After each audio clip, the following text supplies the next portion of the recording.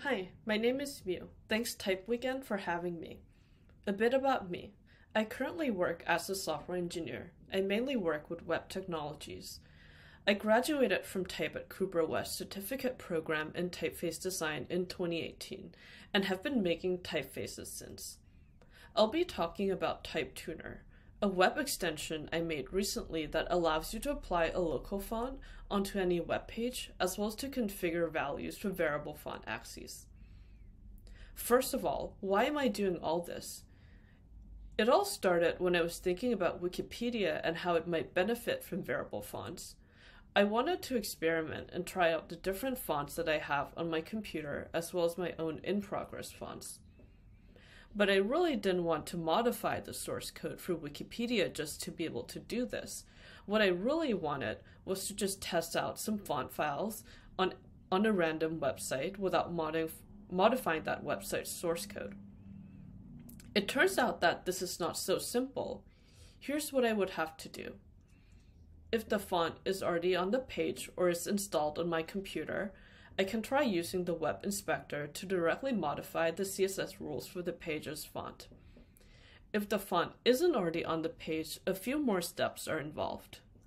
First, I would have to make sure that the actual font is available on the page.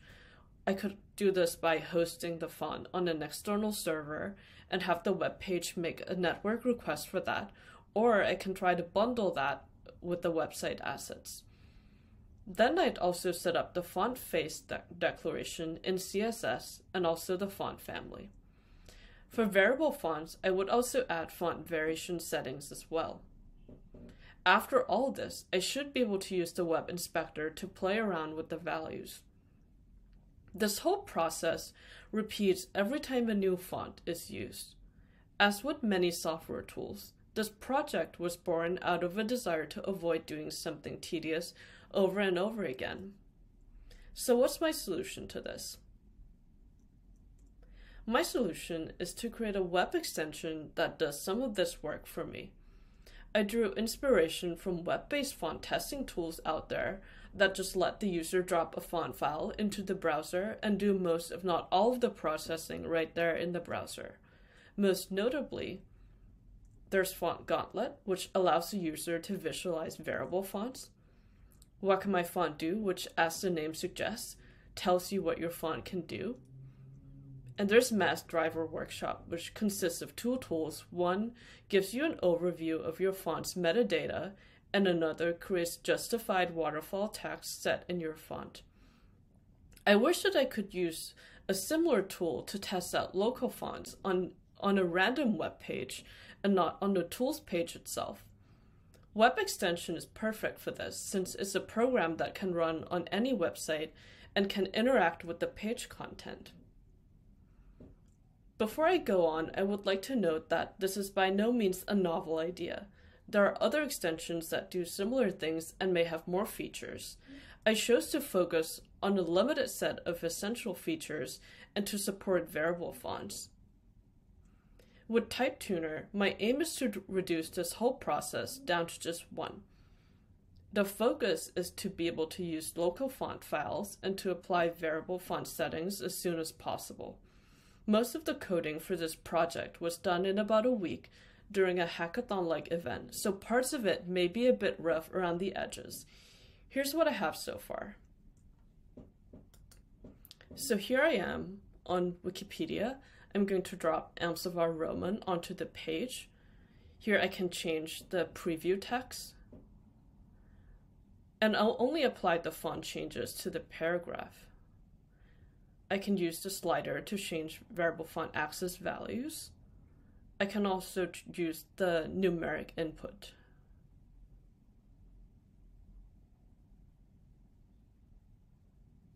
Here I can change some of the basic page settings.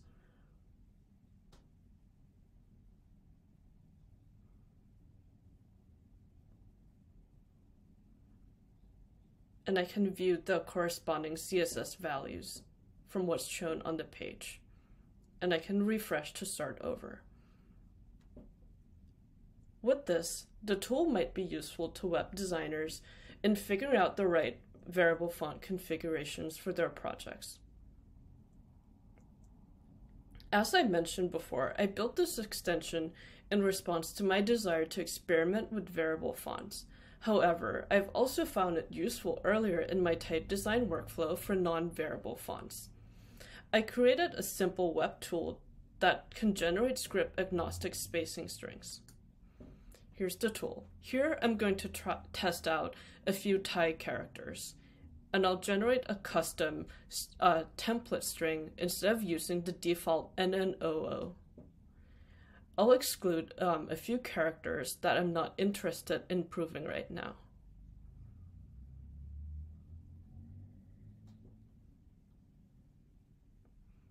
And I'll copy this spacing strings into InDesign. Typically, I would look at it in a PDF.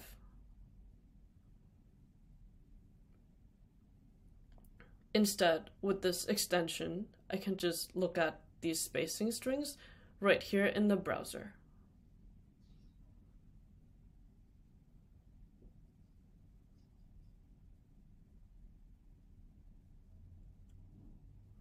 I've also found this extension useful when developing fonts where the writing system is a bit more complicated, such as Thai.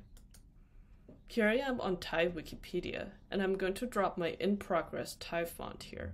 And here I notice that this mark is off to the left. I'll open up the file in glyphs and move the anchor to the right a bit.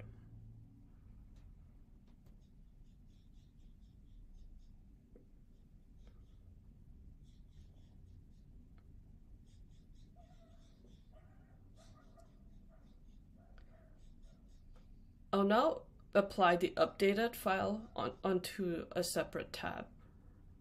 And here I can tell that the mark has been fixed, and I can compare it with the previous version. So short of writing a script that shows me all the possible combinations of mark placements, this is a relatively quick but not exhaustive way to check mark positioning. So how does all this work? Here are the pieces that are involved in this extension. All the code is written in JavaScript. As shown in the demos, when the extension is activated, a window appears. This is known as the pop-up window. This is basically a Vue.js application running inside the window. This can be in any JavaScript framework or in none at all. I just happen to pick Vue.js since I'm familiar with it, and it can make it much easier to manage application states. Another crucial part of the extension is the content script. Once the extension is activated, a piece of code is injected into the web page the user is browsing. This is known as the content script.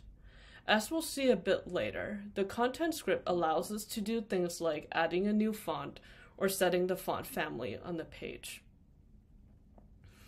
The content script and the pop-up window communicate by passing messages. Messages are basically a piece of command that both can understand. The content script listens for messages. The pop-up window sends messages. For example, to change the web page's font, the pop-up window would send a change font message with a font that should be changed to. Upon receiving that message, the content script would actually change the font on the page. This communication channel remains open throughout the entire lifecycle of the extension. The limitation here is that only text content can be passed, so a file can't necessarily be passed in a message. To summarize what we have so far, I'll return to our example. So here, once the extension is activated, a pop-up window is open, and a piece of code is also running on top of Wikipedia's code. The pop-up window and the content script remain in communication the entire time the extension is in use. Now we'll see what happens when a font file is dropped into the pop-up window.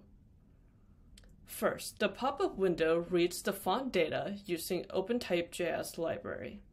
Once this is done, the pop-up checks whether the font has any variation axes.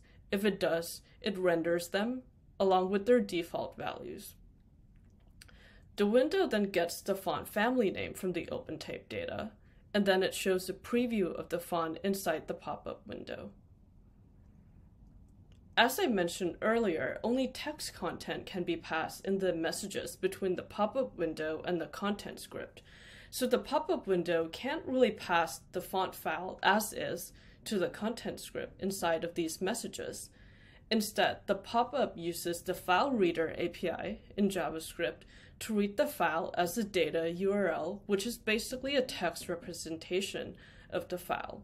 It then passes that to the content script. The content script then adds the font to the web page. This is done by creating a font face object, loading that, and then adding that to the document. Now the font that was dropped into the pop-up is now available for use on the page. With this implementation, the web page can load the font without the font having to be sent to an external server, so everything stays within your computer. Whenever a value is updated in the pop-up, for example, the value of the optical size axis changes, the pop-up gets the updated value and then sends a message to the content script. The content script then applies the changes to the web page. So this is how TypeTuner works in a nutshell. The extension is currently available on the Chrome Web Store. The biggest limitation of this implementation is that most of the font processing logic is housed in the pop-up window, so the pop-up window needs to stay open the entire time the extension is in use.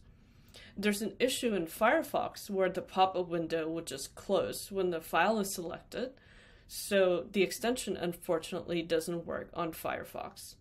In the future, I might look into adding some kind of persistence to work around with this issue, as well as to be able to restore the user's font configurations after the pop-up is reopened. I'm also looking into making this available on Safari as well. I already have some working code for this. The next step is to clean it up for submission to the App Store. I'm open to feedback and suggestions. Feel free to open an issue on the project's GitHub page. The URL is shown here, or feel free to reach out to me directly as well. The links mentioned during this talk, including a link to the extension on the Chrome Web Store, can be found at this URL. My email is also listed here. Thank you very much for listening.